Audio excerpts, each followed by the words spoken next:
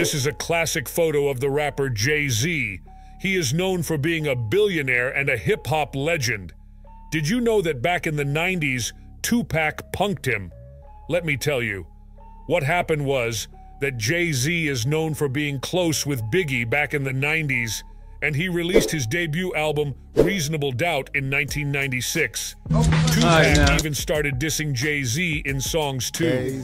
However, there is also a rarely known story of Tupac punking Jay-Z too. You want me to turn the way you want? Jay-Z was booked to perform in Las Vegas in 1996, and somehow Tupac caught wind of this, and Tupac contacted Jay-Z's team to not even leave their hotel room in Vegas or perform anywhere in Vegas.